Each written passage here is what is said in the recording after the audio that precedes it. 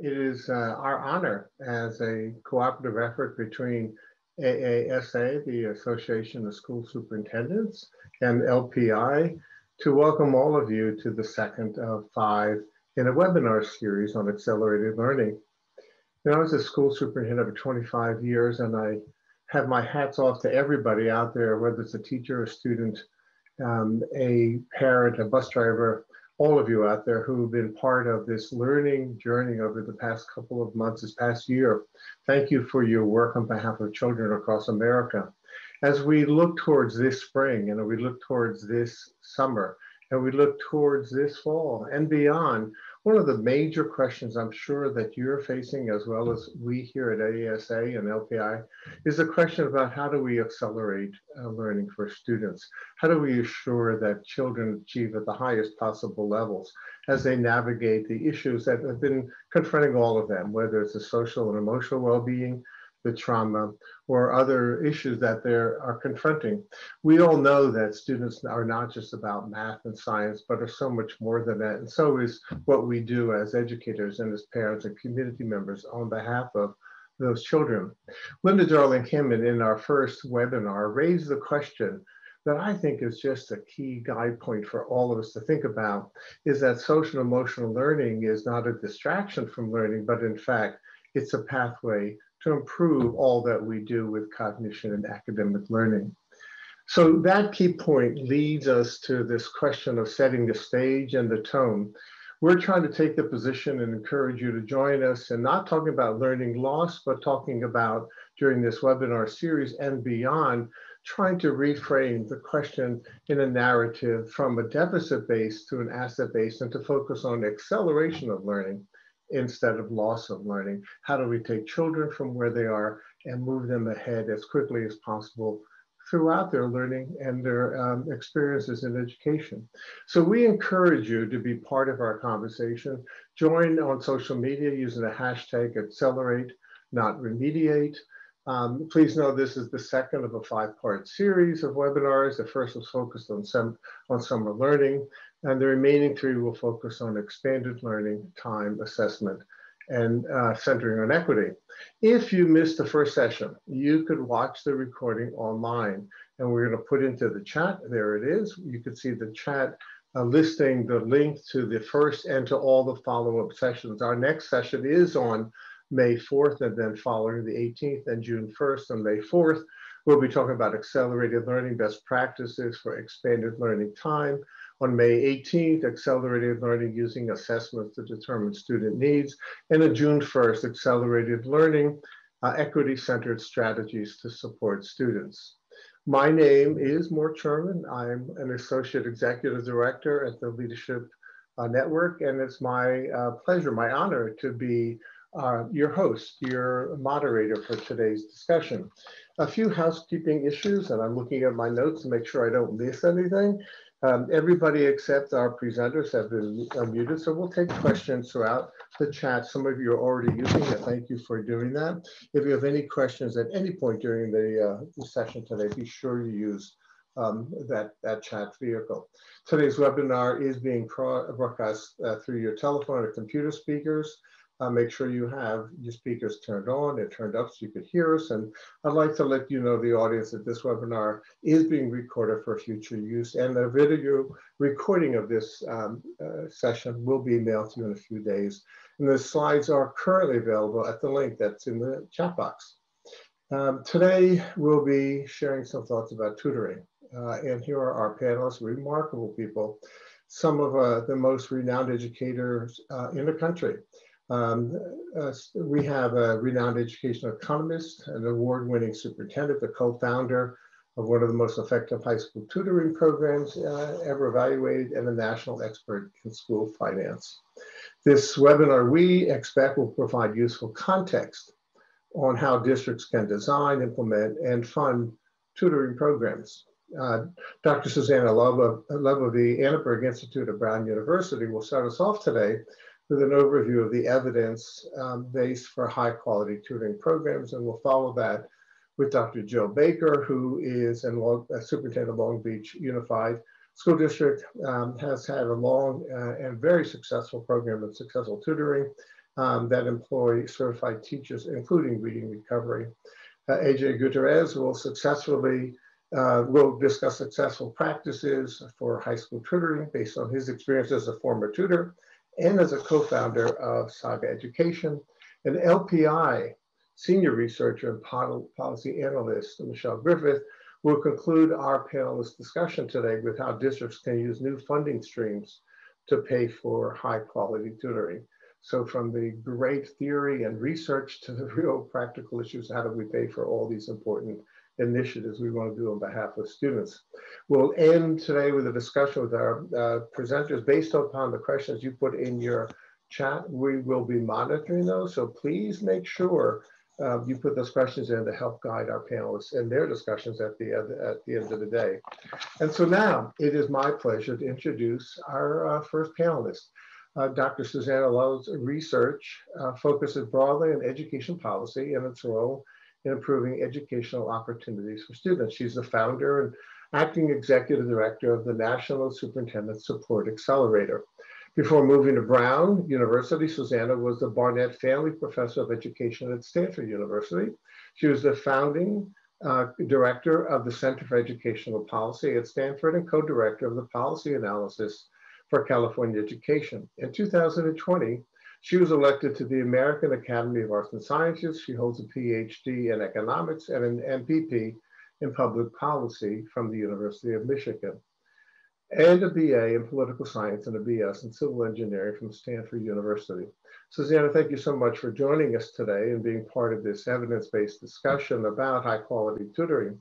You know, in our first discussion, Linda Dollingham set the stage, I think, beautifully for you to kick off today's discussion, where Linda talked about that the best way to begin this discussion is to focus on relationships and tutoring. So if you get those two things right, then you'll be serving children well. So it is just so exciting to have you follow up Linda's conversation from our first webinar. Thank you for joining us.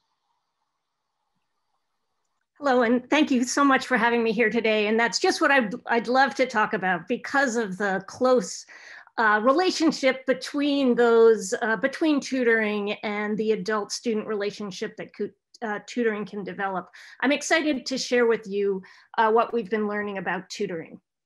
Next. As we all know, the pandemic, next slide, please. As we all know, the pandemic has impacted students and has had a particularly severe impact on low-income students and students of color. Though this data is a bit old, as you can see in the graph, schools with the majority of white students, the blue dots, lost ground during the pandemic, with students learning only about 90% as much as students did in previous years in reading and 60% in math. But for those in schools serving a majority of students of color, the learning reductions were far worse. Students in these schools learned only about 77% of what they had in previous years in reading and far less in math, adding to already substantial learning differences. So what can we do? Next slide, please. Well, we know from research that tutoring is an unusually effective approach for accelerating student learning. In fact, it's more effective than almost any other intervention that's been tested. Its effectiveness in many ways is not surprising, given that tutoring can target the specific needs of each student, and tutoring from a consistent tutor can help develop those close adult-student relationships, which can improve students' engagement in school and their overall well-being. In fact, tutoring is often the intervention of choice for those who can afford it. About $42 billion were spent on tutoring in the US last year alone, benefiting many students, but certainly increasing inequalities in access to educational opportunities. Next. However, as we know, tutoring can be really effective, but people define tutoring in many ways, and not all approaches are effective. In fact, during the No Child Left Behind era, parents whose children were in schools failing to meet adequate yearly progress for 2 or more years were able to sign their children up for tutoring outside of school. This may sound to some like a good idea, but it was not particularly effective overall. Only about 23% of the eligible students participated, and for those students, the average impact was close to 0. However, tutoring demonstrated some positive outcomes even during the NCLB times, and those effects tended to be in places with minimum dosage requirements, more structured tutoring sessions, and stronger coordination with schools. Not all tutoring is effective, but evidence does point to several critical elements for effective tutoring, what we're calling high impact tutoring. Next, please. There's an impressively large body of evidence that supports the effectiveness of specific models of tutoring, and AJ will talk about some of that today. From these models that are effective, we can see common elements for high impact. Based on the research and many conversations with educators and other leaders in the field, we've synthesized these critical elements into a framework for high impact tutoring. In particular, 7 elements are critical, which you can see here. The first 3 are foundational elements of equity, safety, and cohesion, and they support 4 model-specific elements related to the tutor, to instruction, to learning integration, and to data use. And I just want to go over these a little bit with a little bit of detail. Next slide. 3 elements are essential to the foundation for any high-impact tutoring program. First, the program must be grounded in equity. This means ensuring students who need it the most have access to it, and it means that tutors lead sessions with equity at the center of their instruction. In addition, high-impact tutoring programs ensure the safety of students, and all their elements and leaderships work together to create a cohesive, well-run program. Equity, safety, and cohesion are fundamental to strong programs. Now let's turn to model-specific elements. The first one, which you can see on the slide, is the tutor. A wide range of people can become high-impact tutors. While teachers have proven to be particularly effective tutors, paraprofessionals and others can also be really effective tutors. Good programs place a high priority on developing a strong tutor-student relationship, which requires having a consistent tutor who not only has command of the appropriate content knowledge, but just as importantly, is skilled at engaging students and developing positive relationships. Effective programs provide oversight and coaching for tutors so that they can know how their tutors are doing and support their tutors to improve. The second model-specific element is instruction. High-impact tutoring requires special attention to both the amount of instruction and the instructional materials used. Students need to see their tutors at least 3 times per week for at least a semester, and better yet, a full school year. Instructional minutes per session can vary by grade and level and still be effective. Often, programs for younger students are about 30 minutes, but for older students can benefit from somewhat longer sessions of 45 minutes to an hour. The quality of instruction is, of course, also important, not just the quantity. Certified and experienced teachers can often provide high quality instruction without additional supports, but most tutors need quality instructional materials.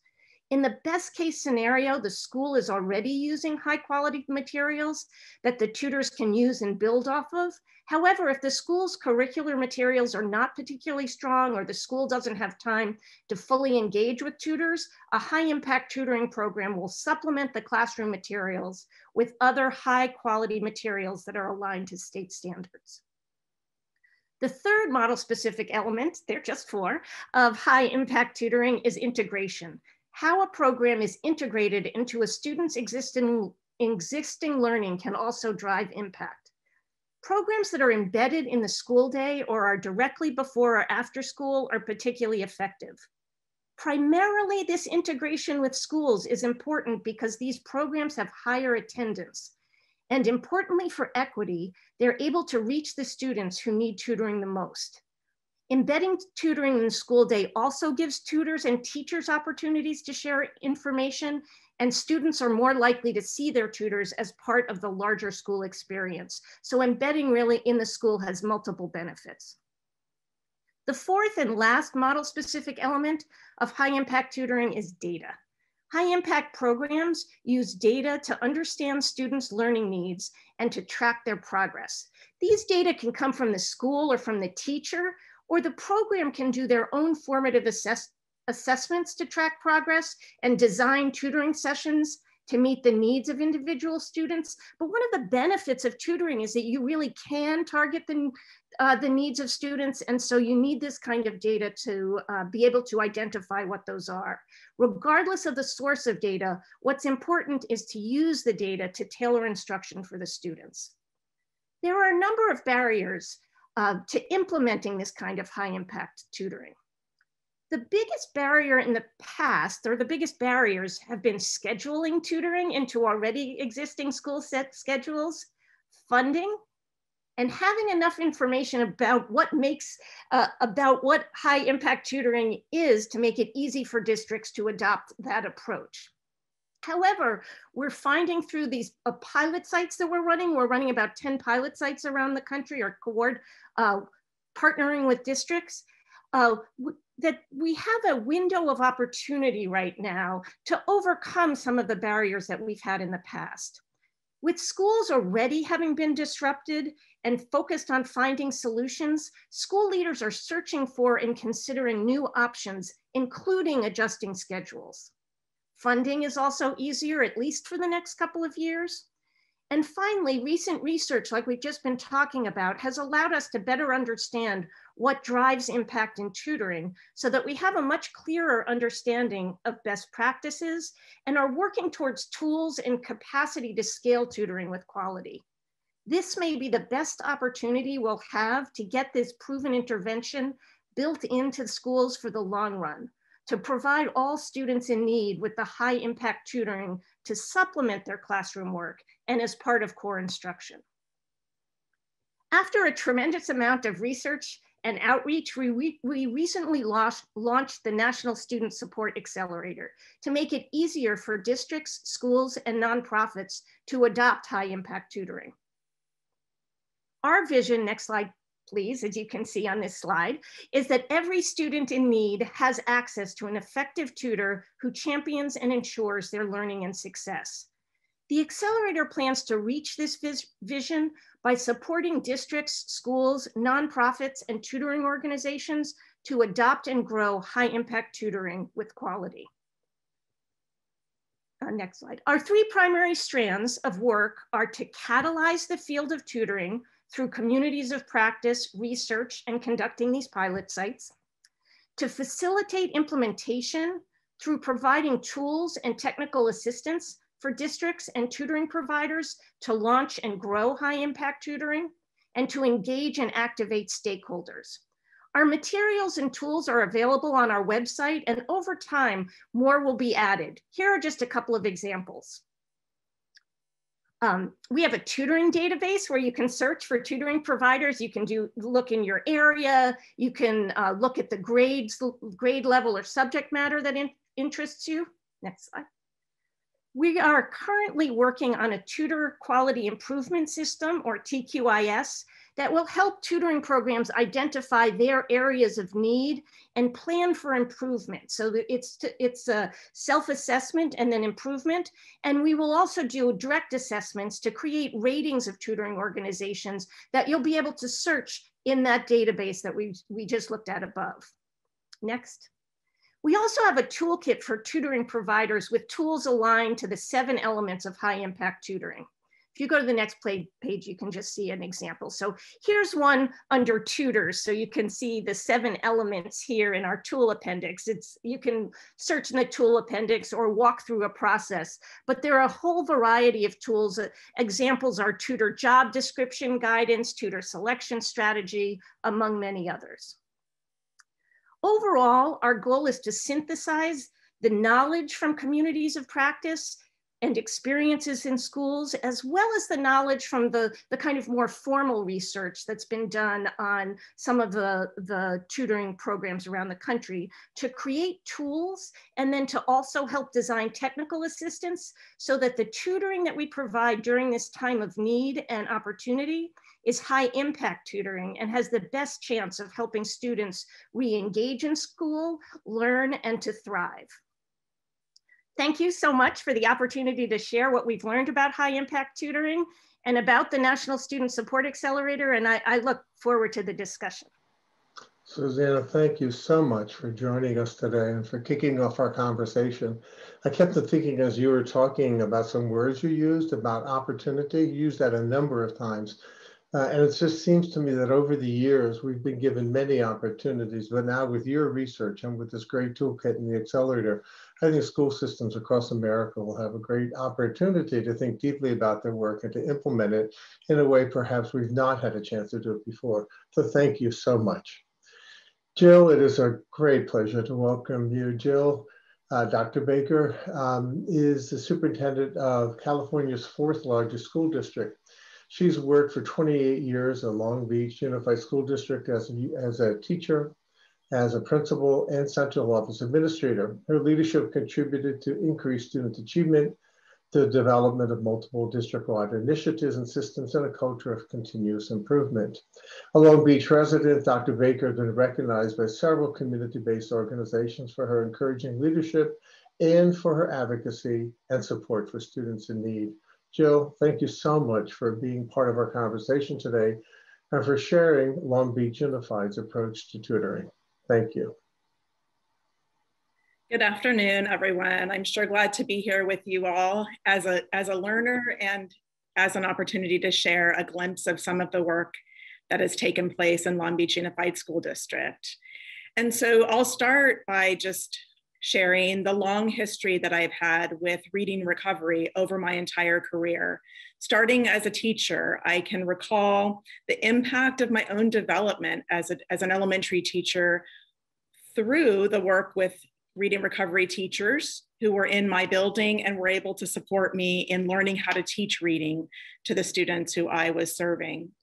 And then as a principal in full implementation of reading recovery at a school with a lot of students of great need, and what it meant to our school to build the capacity of those students as well as teachers to accelerate their learning as they left first grade and rose up into the elementary years. And then as an administrator, reading recovery, I have seen the impact as a central office administrator and now as a superintendent on what it means to bring reading recovery into school buildings. And I'll share with you about the partnership of the reading recovery model for students in something that in Long Beach Unified we call our intensive intervention model, which builds the capacity of teachers through coaching along with the direct service to students. So when I think about reading recovery and what goes with reading recovery in our intensive intervention model, I think about the investment, the long-term investment in our teacher development, the long-term investment in our students. And so you can see from this slide that we have a beautifully diverse district in Long Beach Unified School District, students that we serve.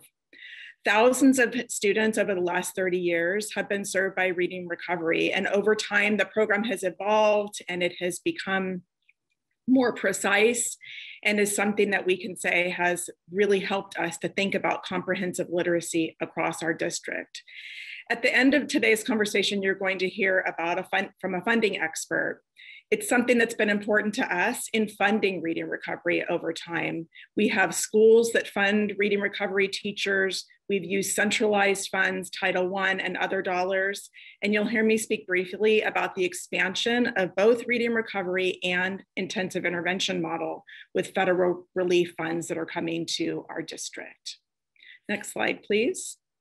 But I want to start in this brief few minutes with you just thinking about high quality instruction, because at the foundation of high impact support is high quality instruction. And when I think about that, I also think about the greatest opportunity for acceleration is through high quality first instruction. And so there's a link that you can access in the chat that takes you to our vision for instruction in Long Beach Unified, based on our research and based on the aspiration that we have for every classroom in the district. And I'll just call attention to part of that vision, actually the center of that vision being relationship. So this was originally by design, an understandings by design framework, which is why we call it the understandings. It evolved into our own tool, but still describes the teacher practices and classroom practices that we want to see in every one of our classrooms that represents high quality instruction. So as it's named in the slide, U1, high quality standards-based instruction. And if you get out to the link on our website, you'll see what we mean by that. U2, the rigor and complexity of both text and tasks in classrooms. U3, the discourse, that high quality discourse and collaboration among students.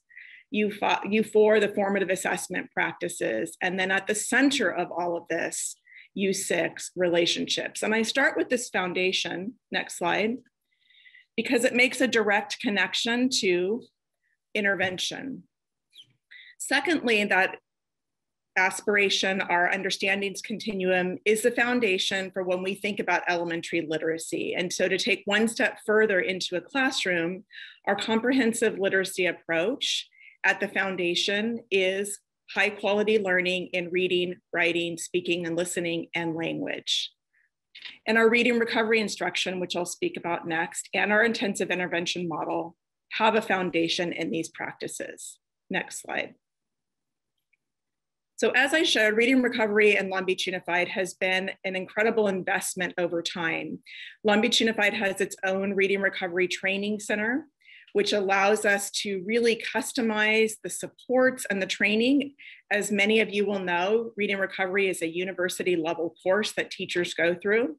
And this is making the investment in this is something that has really helped us to ensure that reading recovery isn't just a thing outside of our regular supports and interventions for and acceleration for students, that it's part of how we think about literacy across the district.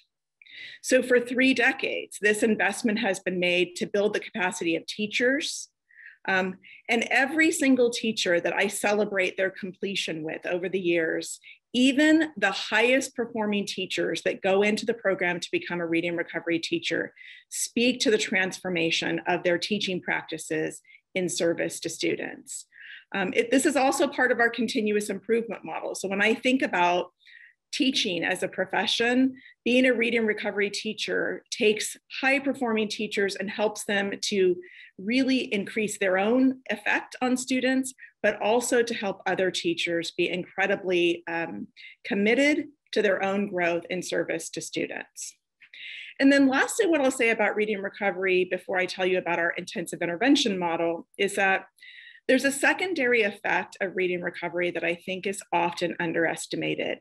And that is, and I recall it as a teacher, it's watching a team at full implementation, meaning that all of the lowest performing first graders in an elementary school building are being served by reading recovery. The secondary impact is what it has in other classrooms. Classrooms where the reading recovery teacher comes in and supports his or her student back in their classroom. Classroom where the teacher can go over and look at the guided reading books that are being used and have support in selecting texts for their own classroom. And it's that expertise that we want every single building to have that often is not talked about in thinking about the expense of reading recovery. So reading recovery in Long Beach Unified will continue to be a high dose, research-based tutoring model that we have seen the success of the transfer of skills from the intensive lessons with a reading recovery teacher back into the classroom. It's high dose tutoring that we know at full implementation is successful for our students. And so with that in mind, about 2 decades after beginning reading recovery, we really started to look at our work and think about how to expand the influence of reading recovery itself. And we developed a model that we call the intensive intervention model.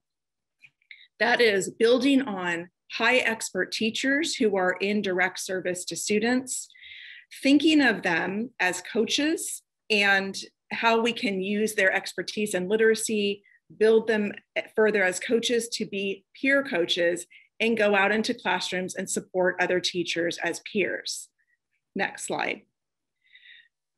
We developed this model, which I'll just tell you briefly about, and then we can ask questions as my time will run out quickly. But this intensive intervention model takes the tutoring that takes place in reading recovery, but builds it beyond the interaction with students. And that is 3 pillars. 1, continuation of reading recovery. The second is coaching, which I have just quickly described, where the reading recovery teacher spends time in classrooms with another teacher, coaching and co-teaching and really helping to build the classroom culture, as well as the comprehensive literacy model in other classrooms. And then the third, which is connected to Pillar 1 and Pillar 2, is very intensified staff development that supports whole school improvement with reading recovery at the heart of this literacy model. And so as we think about the days ahead, in accelerating learning and supporting and enriching the experience that our students have had, we have this to build upon. And so we are readying ourselves to expand reading recovery for students and to place reading recovery in a number of additional schools, as well as expanding this idea of the intensive intervention model. All of these have a connection, and some of you call it response to intervention still, some of us call it MTSS. All of this is embedded into our district's approach to intervening both on academics and social emotional skills for our students. And so we see this as a very research-based, high-impact way to meet the needs of our students across those early learners, especially in grade 1, but so that students by 3rd grade are all readers. And I'll stop there as I know the time is running short and pass to the next colleague. Thank you so much, Dale. Thank you. You know, I love the graphic, by the way, where you put relationships in the center of all that you do. And I was trying to get my notes down as quickly as possible about laser. Like, I'm sure you play as a superintendent with that all the time, with the laser focus on learning. I can't get all of it. I was writing down quickly, but anyway, I want to thank you for giving us so much detail, so much information and inspiration. And thank you also for those of you putting notes into chat. We'll try to keep up with answering the questions as they come to us, but it's now my honor to turn to AJ Gutierrez, who grew up in Villa Victoria, a Puerto Rican community in Boston South End. He graduated from Union College and was a Posse Foundation Scholar. In 2010, AJ served as a City Year Corps member in Boston, Mass, and then joined Match Education in 2011 to launch the Tutor Dissemination Unit with Alan Saffron, where they focus on cultivating and establishing school and district partnerships and supporting the startup and implementation of the program at all partner locations. He received his MBA from Boston University, Questrom School of Business, specializing in public and nonprofit management, and he is a board member of Summer Search Boston. AJ, thank you so much for joining us today and sharing what you've designed and implemented in tutoring for high school students.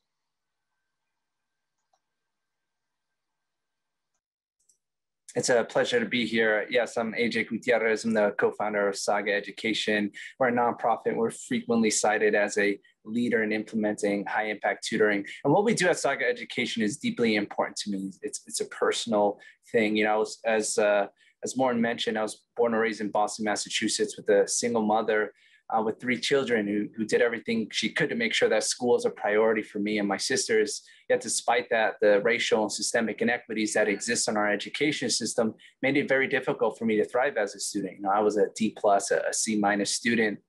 But that all changed when I had the opportunity to go to high school, where I work alongside a tutor who opted into a year of service to connect with me, to connect with my mother, to help me understand what was going on in the classroom, to help build my foundational skills. And that in turn helped increase my confidence and kind of transform my trajectory as a student. So I'm coming to everyone today, and I'm saying this to you because I'm speaking to you not just as a provider, as a partner with schools.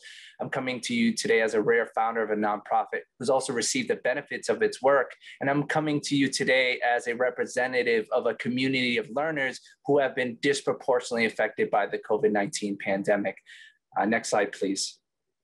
So right now at Saga Education, we're in 4 cities in the United States. We're in Chicago, New York City, Broward County, Florida, and Washington, D.C. And we're currently in conversations with Charleston, South Carolina, and Providence about the possibility of launching a program there. So we're a mid-sized organization in multiple states.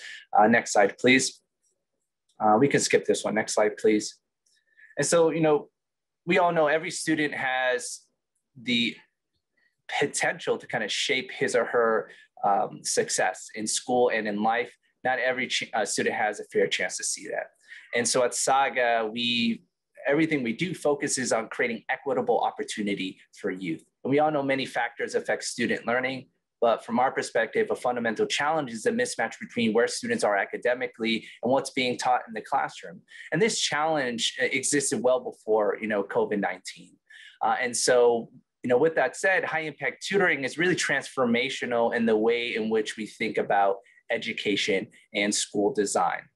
And so to address this fundamental challenge, we provide intensive targeted instructional support in high school mathematics because ninth grade algebra is known to be a gatekeeper to a high school diploma.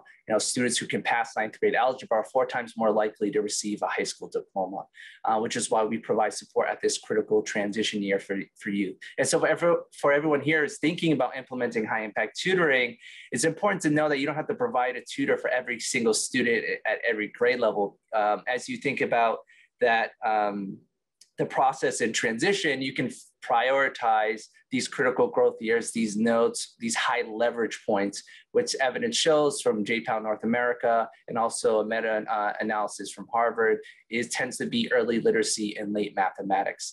Next slide, please. So hallmarks of our approach as an organization involve integrating tutoring as part of the school day as its own class, as a graded course for students, in addition to core classroom instruction. And that's really important to keep in mind. This is high impact tutoring is designed to supplement classroom instruction. And a student would work with his or her tutor every day or every other day throughout the entire duration of the school year. So it's important to acknowledge that before we move on, it's important to acknowledge that the word tutoring has a lot of baggage, right? And when we think about the No Child Left Behind era and supplemental educational services or SES tutoring programs, they showed little evidence of effectiveness. But we're in a very different position now than we were then. And we now have substantial randomized control research studies that tell us which models work. And so these models, these models have the following frameworks. They're integrated into the school day. It's its own class. They have rigorous training and ongoing feedback to tutors. You keep the tutor and student parent consistent throughout the entire duration of the school year. You have curriculum that aligns with grade level standards in classroom instruction. You use assessments that guide student instruction over the year. And you have ongoing and regular communication with parents so you can make sure that parents are part of the learning process with students. And so if you're interested in implementing high impact tutoring, as long as you're operating within this framework, you have the opportunity to modify the model to meet the needs of your local context as well. Next slide, please. And so to understand the effects of our approach in various permutations, our research partners at the University of Chicago Urban Education Labs have conducted randomized control research studies since 2012. In fact, there are, I think, over 7 randomized control research studies on Saga education. This right here is just what's been published to date. And so, evidence shows that students can gain, 2.5 years of math growth in 1 year on standardized test scores. And what's really important to know about this particular graph, as you can see, this is our first year in Chicago. We had statistically significant and the magnitude of our effect is pretty substantial. But as you can see in the second year, we had a greater impact. And that's really important to know. We were more familiar with the school. We had a better sense of how the schools operate and the expectations of our new district partner. And so we just got better with implementation. And so this is important for you to know, because if you implement high impact tutoring, it's likely your program will be good, but not excellent, and that's okay. But you'll be much more successful at coming up a learning curve on implementation and results if you have the right support systems in place. And so at Saga, although we provide direct support, given the magnitude of the effect of COVID-19, it's just not enough to directly serve students. And so we want to be very mindful about what we're doing as an organization to help build the capacity of others to implement effective high impact tutoring. And so if you are serious about implementing this type of program, we have a team that's designated to provide support with program design and implementation. And if you are interested in that, you can go to our website, sagaeducation.org, to learn more how you can take advantage of that kind of opportunity with us. Next slide, please. So as mentioned before, in terms of the results, there were significant improvements in standardized test scores. There was a high as a 63% reduction in math class failure rates. And there was as high as a 26% reduction in failure rates in non-math classes. And this is particularly important because these were subjects that were not tutored by Saga Education. And so to see these spillover effects into these other subjects is a sign that there's an improvement in a sense of student self-efficacy. And maybe a sign of the value out of the relationships between the students and the tutors. Next slide, please. And so I'm showing this slide to you to give you a sense of the program that we used during the randomized control research studies and the models that we're continuing to implement so we can learn how we can strengthen the cost effectiveness of high impact tutoring. There are several variables that are important to keep in mind as you think about the cost effectiveness of tutoring. One, and that deeply affect the cost effectiveness of tutoring. One is the stipend or the compensation you provide to tutors. That has a significant effect on the cost. The other piece is the frequency in which the students work with the tutor, so the dosage, in other words. The other variable is the number of students in any given tutorial session, so the number of students working with the tutor at any given time, and the personal caseload a tutor works with throughout the entire duration of the school year. So all these variables have a significant impact on the pendulum where it swings in terms of cost effectiveness. The results I just showed you before was on our traditional model, where a tutor will work with 2 to 3 students in any given tutorial period. They have a personal caseload of up to 14 students who they would work with throughout the entire duration of the school year. So with that model, students receive roughly 140 hours, 130, 140 hours of instructional support from tutors, which help in turn generate those results that you see before. At Saga Education, with an effective program design, you could see significant gains for students in as little as 20 hours of instruction. There's randomized control research study data on a program that we implemented with College Board in partnership with NORC that showed strong outcomes for youth in as little as 20 hours. But in terms of a sweet spot, especially for an organization that's new to implementing high impact tutoring, 60 to 70 hours worth of instruction, you should start to see significant academic improvement for youth over the duration of the school year, and ought to be kind of a threshold you're reaching for high impact tutoring. And our blended learning model is an example of that. And so in our blended learning model, in any given tutorial, a tutor would be working, with 2 students at a time live, and the other 2 students are working on an adaptive learning platform, and those students kind of switch every other day. And so with that model, our students receive 60 to 70 hours of real-time tutorial support throughout the entire duration of the school year. And randomized control research study data from the University of Chicago show that even with this model in particular, we're still able to have the same kind of effect sizes as our traditional model, even though the blended learning model is about 60% of the cost of our traditional model, which means our blended learning approach is much more cost effective than our traditional approach. And then the other piece I want to move on to is our online model. And so this is actually important because this is the approach we used during COVID-19, and specifically in New York City and Broward County, Florida. And in this approach, there are no tutors in a classroom. So there's a site director, it could be a paraprofessional in your context, who's in a classroom with the student. So this is in the school day. And so the students, when they enter the classroom, they go to a laptop or computer, and they're either working on an adaptive learning technology or directly with their tutors. And all the tutors are online and remote. What I find really appealing about this approach is that this could work really well in a rural or suburban setting. So if you are concerned about talent of being able to attract tutors into your community, or you don't have an ecosystem of colleges or universities, this could be an interesting approach to provide access to students to high quality tutors. Next slide, please. And so the tutors you recruit to be part of your program is going to affect your approach on training. It's going to affect your approach to professional development. At Saga Education, our fellows, our AmeriCorps members, are primarily recent college graduates. About 85% of them are interested in a career education or ramp up into service. And the other 15% are mid-career changers or retirees. And we have a rigorous application process, a qualification process, and screening process for our tutors, resume review, math assessment, a sample tutorial. a sample tutorial. And the sample tutorial is important because it's an opportunity for us to not only gauge the content skill set of a tutor, but their ability to connect with youth. And you have to find a fine balance there. I mean, we've had tutors who have PhDs in mathematics and are the worst tutors you can imagine. And so this is an opportunity for us to gauge a tutor's ability to form meaningful relationships with youth and can reflect on their own performance. Each team is managed by a site director whose main responsibility is to provide ongoing coaching and feedback to the tutors. And so if you're a district leader and you worry about principals now needing to manage a bunch of tutors, well, one approach that you can take is by creating the site director role, which could be the teacher of record for the class, which could be a certified educator within your state. Who's responsible for serving as the liaison between the tutors and the teachers to align with classroom instruction and to report to administration.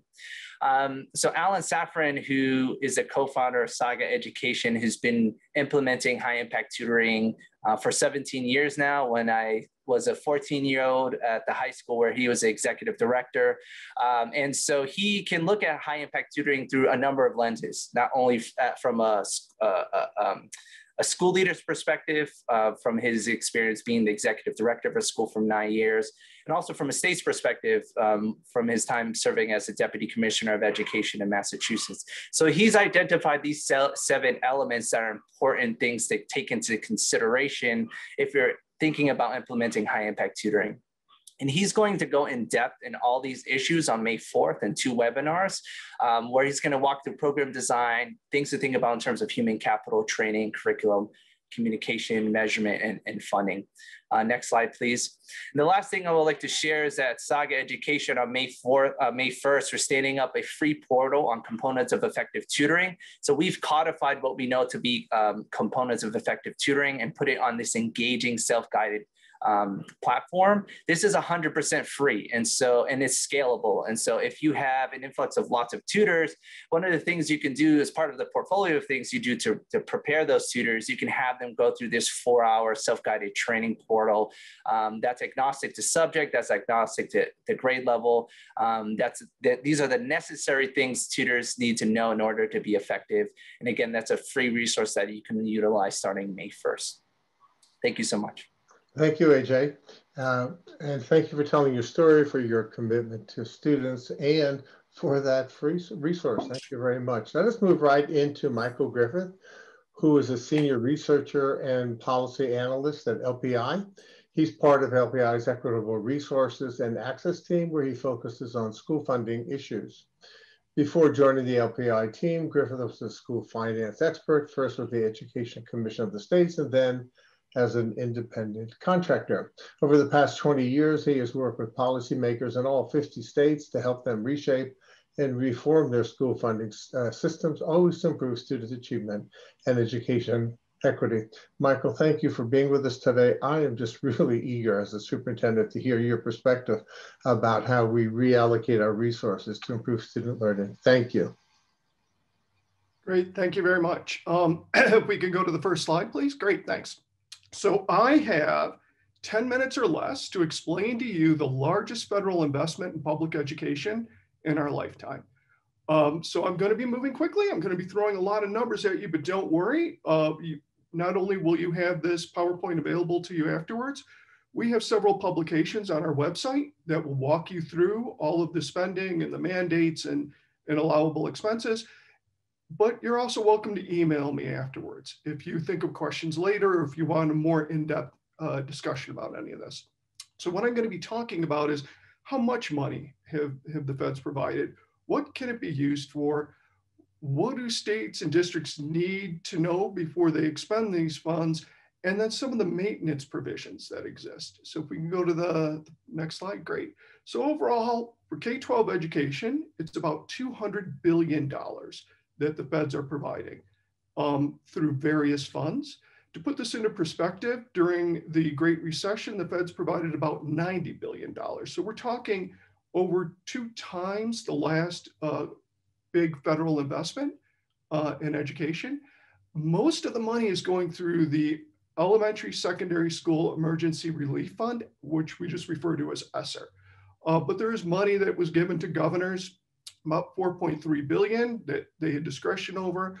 $3 billion in addition was put into special education, $5.5 billion for non-public schools, 800 billion for homelessness, and then another billion going to tribal education and education for outlying areas. We can go to the next slide. What I'm going to be focusing in on, though, through this discussion are the ESSER funds. They're the biggest pot, and they're the ones that are the most flexible for your use. So you can see here in each of the 3 recovery acts, the CARES Act that passed last March, the Coronavirus Response and Relief Supplemental Appropriation Act, which passed in December, and then finally the American Rescue Plan Act that just passed recently, provide together about $190 billion, which comes to about $3,800 per student. To put that into perspective, that's about 25% of what you of spending on a per pupil basis nationally. So as far as the rescue plan money, how does that get distributed? Well, 10% goes to states, and you can see the breakdown there that 5% has to be spent on learning loss, and then some money on summer learning and after school. And then you can reserve up to 0.5% if you're a state for administrative costs. And then you have $3 billion as a state in flexible funding. LEAs, though, are getting the bulk of this. So they're getting 90%. 20% has to be spent on learning loss programs, but the remaining 87.8 billion is flexible and can be spent any way that is allowable under federal provisions. If we can go to the next slide. So these are the allowable expenditure areas. So that $87.8 billion can be spent on anything allowed under ESEA, Perkins, or IDEA. There are also some other additional uses that you can use for things like if you still need PPE, if you still need additional cleaning to your school buildings and facilities. Also, you can spend it on facility funding if it is for student health. And specifically mentioned in the law is for HVAC systems. So you could use this funding for that. So when we talk about strategies for accelerating learning, we're talking today about tutoring, but you could also use these funds for things like summer learning, effective teaching programs, assessing student needs, providing expanded learning time, and that time would be both for the school day and the school year, and then funding, providing for community school programs in your state. If we go to the next slide. In addition to all of that, you can provide students and staff with safe school openings. So you could spend this on, again, cleaning materials if you needed it, safety within the school to help students. You could use it to upgrade facilities for healthy learning environments. And you could use it to stabilize and diversify your educator workforce. So one of the things here is, and we'll talk a bit about it in one of the future slides, is you could use this funding to pay your teachers, to recruit teachers, to train teachers, but you got to make sure that you can afford it once this money is done. Now, we've got a lot of questions about when do you get this money, and then when do you have to expend or obligate it by? So states have already distributed the CARES Act funding. You have until September 30th, 2022 to spend this or obligate it. Most districts have already gotten this and they've expended it or they're in the process of doing so.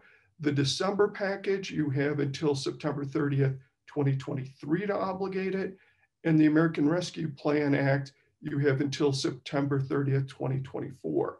I know it gets a bit confusing. Within the law, it actually says you have till September 30th, 2023, but there is this provision that the feds have called the Tidings Amendment that extends all dates for a year.